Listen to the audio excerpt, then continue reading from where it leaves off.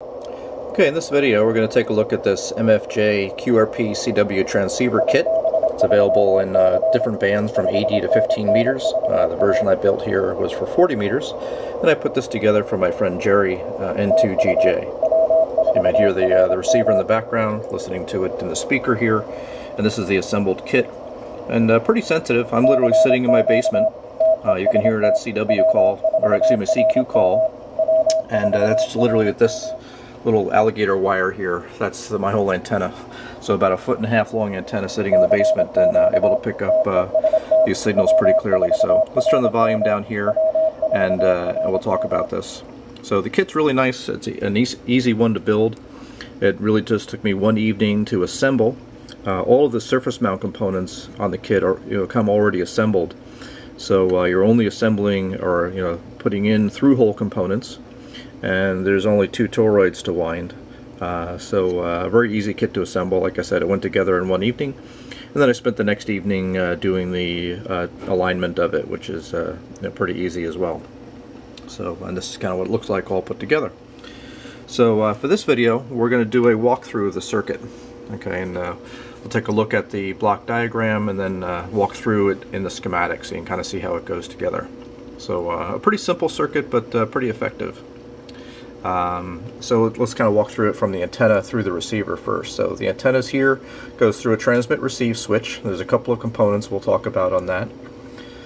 It goes through a bandpass filter to do the pre-selection of the 40-meter band to avoid some out-of-band overload into the first receive mixer. The local oscillator is basically what's tuned. It's Varactor tuned with the front panel control here. Okay. And the local oscillator in this case is about 5 megahertz.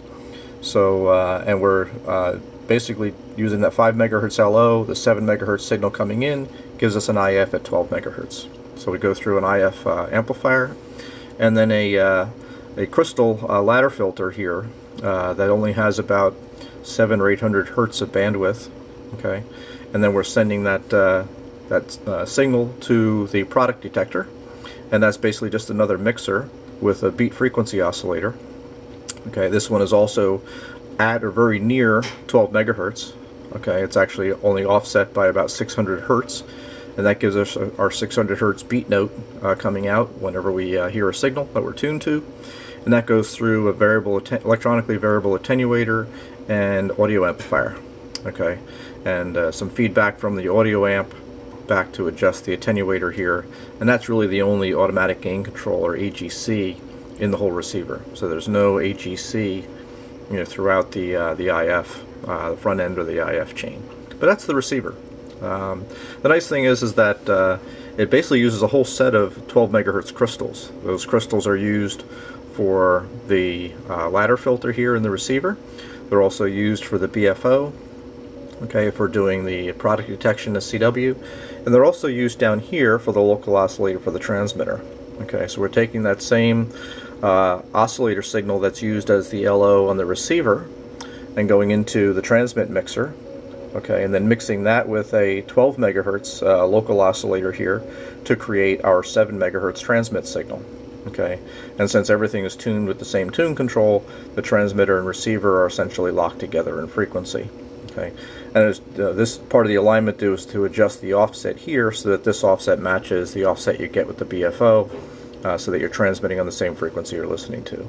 Okay, so the output of that mixer goes through a buffer, through a bandpass filter to select the 7 megahertz mixing product out of the transmit mixer, and then through a driver, a PA, and then a final output filter, because the PA is Class C, I believe, so it's rich in harmonics, so we basically just go through a filter to kind of tune that out and just get the fundamental out, and then that signal comes back around and through the transmit receive switch and out the antenna. So that's the block diagram, and we'll walk through this in the schematic so you can see kind of how this thing is put together. Okay, so schematic's down here. Now the schematic as it comes in the book only occupies kind of a half page, since this is kind of a folded 8.5 by 11 sheet of paper. So I scanned it out of the manual and made it a little bit larger so it's a little bit easier to follow. So let's follow the receive path first. So the antenna is right here. Okay, that signal comes in through the antenna up into this diode bridge. Okay, this diode bridge is the first part of the transmit-receive switch. So the key, you might see, comes in here and controls these two transistors.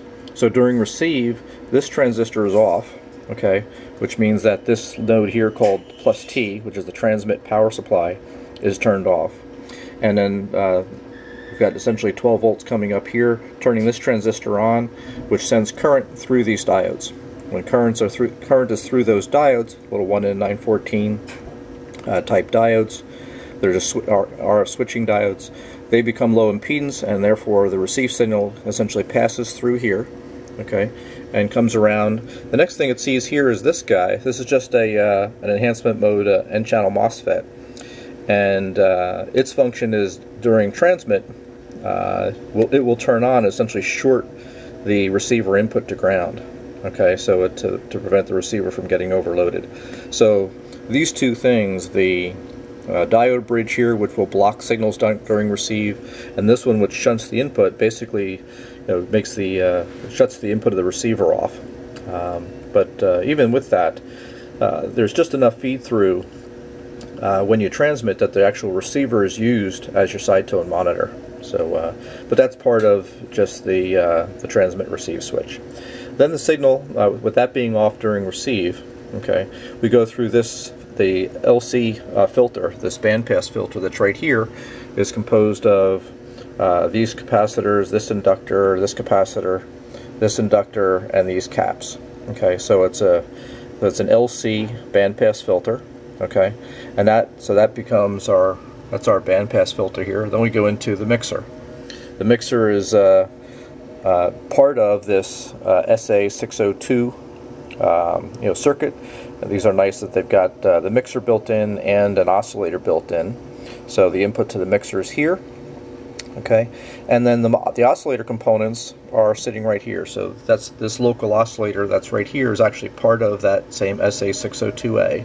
Okay, so so these are the capacitor and inductor components for that local oscillator. You'll notice that one of those components is right here, this Varactor diode. Okay, now the Varactor diode, that's the one whose capacitance is proportional to its reverse bias.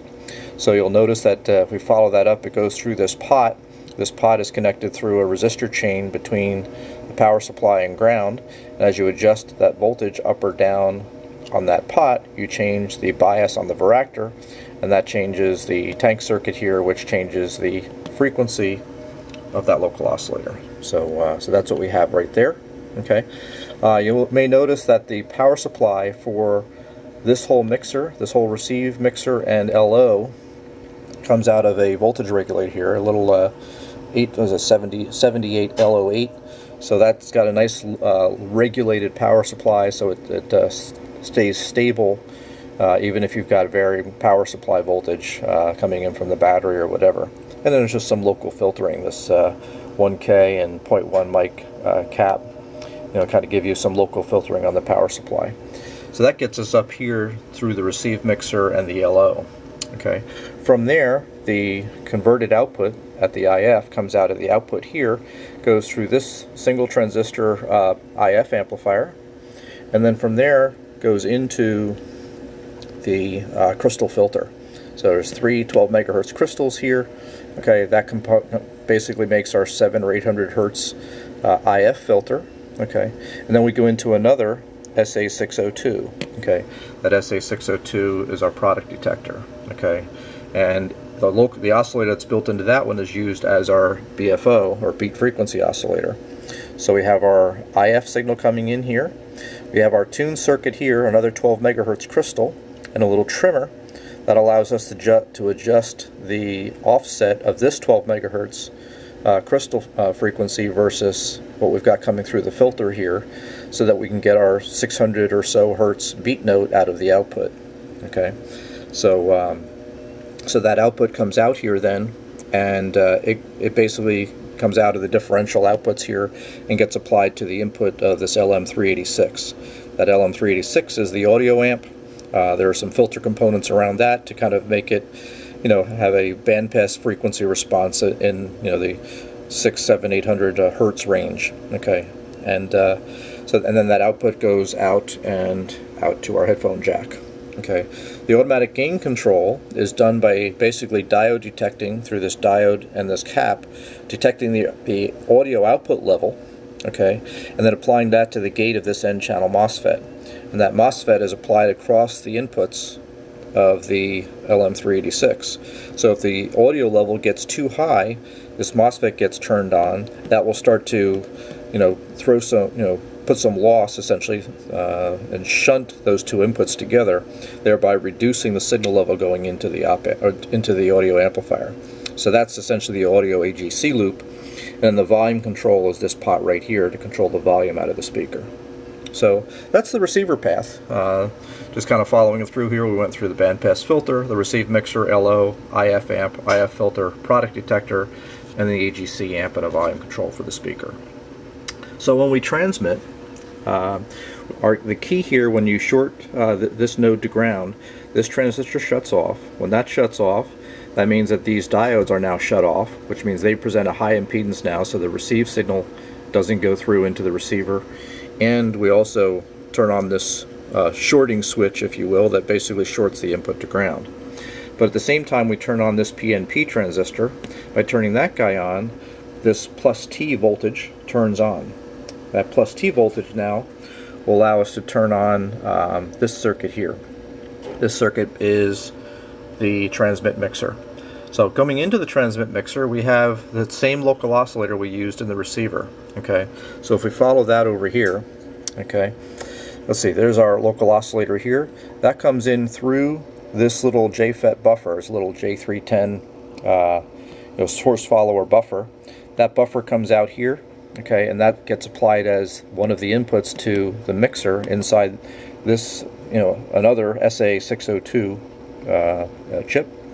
So that, and by adjusting that level, we essentially can adjust the output power level. Okay, so we take that buffered LO signal into this mixer, and then its oscillator also comes from another 12 megahertz crystal that we can trim, so that by adjusting that, we can then adjust the transmit offset to equal the receive offset, so that we transmit on the same frequency that we listen to. Okay, so this whole thing, the 602 here and the driver that we're going to get to, or the buffer we're going to get to, is all powered off of that plus T voltage. So this stuff only gets turned on during transmit mode.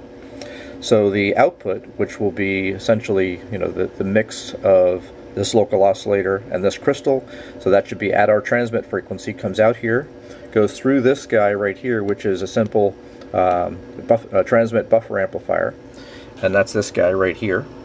Okay, so then the output of that goes through this pi filter here. Okay, it's actually a couple of components. It's a little bit more complex than a pi filter. That's essentially our transmit bandpass filter right here. Okay, that's our transmit bandpass filter.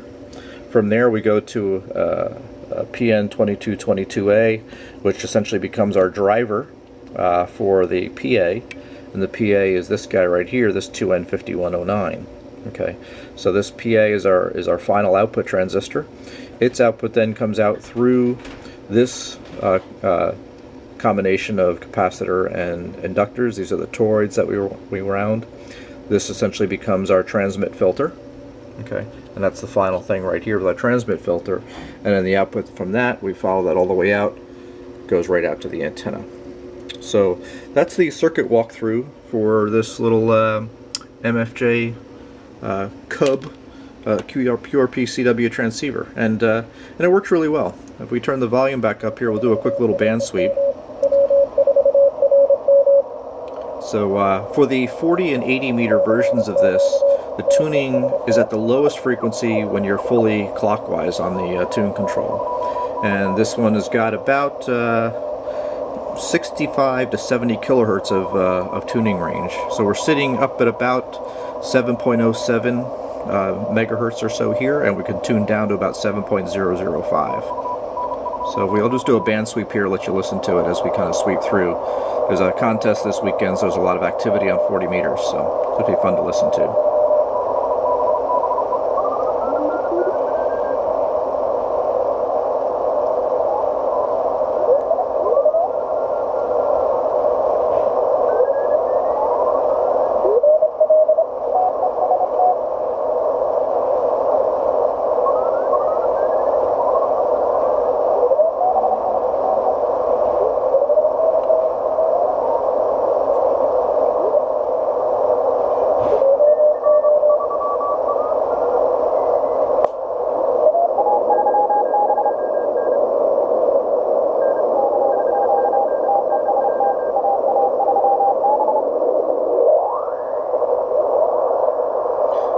about in the middle is about 7.040, kind of the QRP frequency is right about in the middle of where I've got this thing aligned. And we'll continue going down to the low end of the band.